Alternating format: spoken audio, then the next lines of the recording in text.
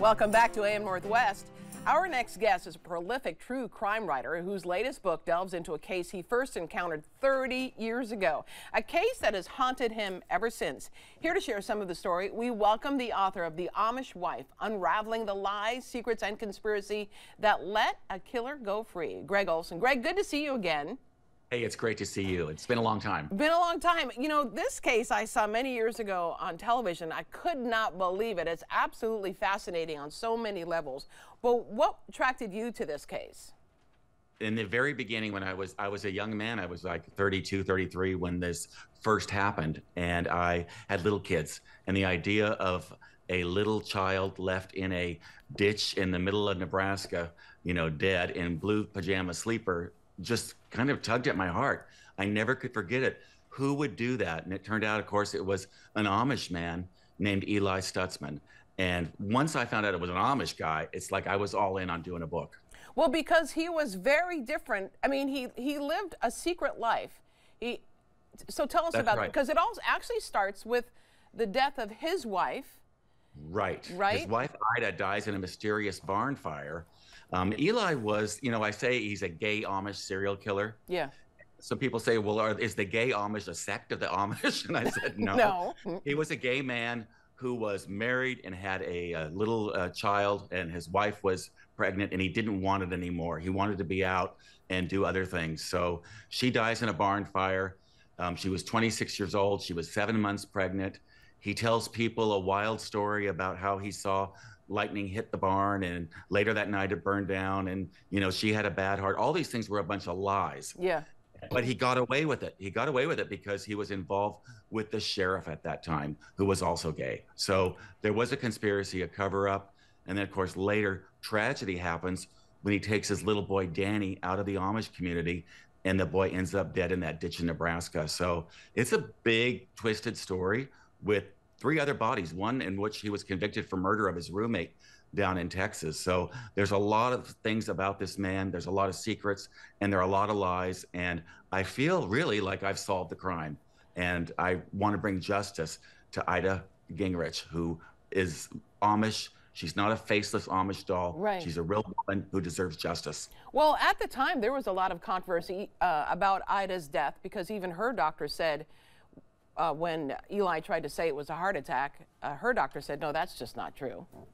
Yeah, absolutely. But the coroner at the time and the sheriff were very tight. They were like father and son.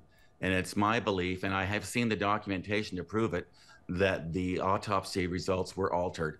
And he wrote down accidental death due to heart failure.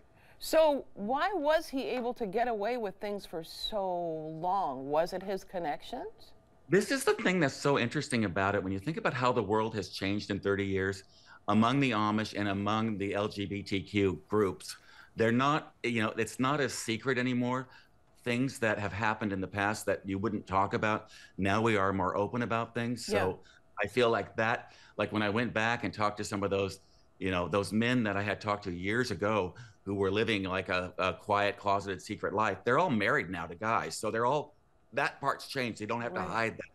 And the Amish too, I think because we are so interested in them, they are taking a little bit more of what we do in the world to heart, and that is justice and speaking up for the truth, even though, you know, it's against the rules, but they feel it's not quite right to keep a secret like that.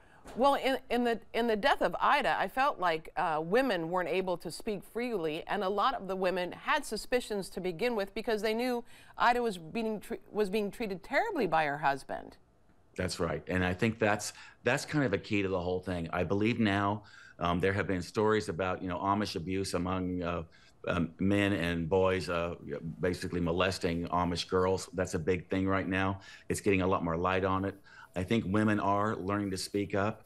They still defer to their husbands. They still want to do the things that the church says, but I think they're not going to take it anymore, and that's a really good thing. Yeah, absolutely. So tell me about who you talked to get more information on this case and the serial cases. I mean, a number of the cases. Yeah, I mean, I went back to a lot of the same people that I had seen all those years ago, you know, and it's funny, like I was, you know, 33, now I'm 65. So it's been a long time. We're all older, which is weird to like go back to a story, you know, and see people again.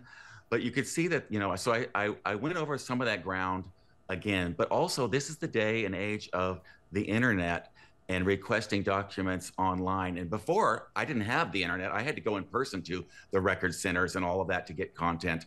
And I'm there staying in a motel, and I'm only there staying a few times because I'm a young person with not a lot of money. Right. But now, all of those records, I can get them online. I can call people. I can find out stuff that, and I can be a little bit patient too, because for some of it, it takes like a year to get the records. But I can get things now that were not available before, and that really helped a lot. You also talked to a former roommate of Eli's, Dan Miller, right? Did you learn a lot about him from the? I mean, and we also want to say Eli has since killed himself.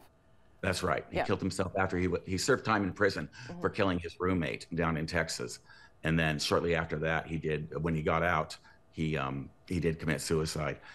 Dan Miller, Dan Miller was living there. He saw some strange things. He believes that Danny, the little boy, was being sexually abused by his father. Dan also, was kind of naive and sort of, well, like he would be. He's an Amish guy. He's never been out in the world, and he's 17 years old. Eli takes him to a gay bar up in Cleveland, and then picks up this guy, and Dan is thinking, I don't know what's going on here. I don't know what's going on, but I want to get out of here. And Dan said also there were times when he felt Eli was threatening his life. Wow. Wow. What was there anything what is the conclusion for you? Well, the conclusion for me and the hope for me on all of this is that, and I do have a change.org petition going, I want Wayne County to own up to what they did. It's not anybody's fault that's, in the sheriff's department now or in the coroner's office, but it's time for them to step up and amend that death certificate and say that it was a homicide or at least a suspicious death, because that's what it was. And so that's the end game for me. I'm hoping people will join me in support of this idea. She's an Amish woman, but she's not a blank slate. She was loved. Right. She was a mom. She was a sister and all that. And I think it's just crap that it's just like gets swept under the rug. Yeah. And we don't do anything about it. So let's, that's what I want. Yeah. I really want. And that's Wayne County is in Ohio, correct? That's right. All right. We want to tell everyone the book again is called The Amish Wife, Unraveling the Lies, Secrets, and Conspiracy That Let a Killer Go Free. Gregg Olsen, thank you so much. Great to see you again. All right. Next time in person, okay? Absolutely. All right. We'll be right back with more AM Northwest. Don't go away.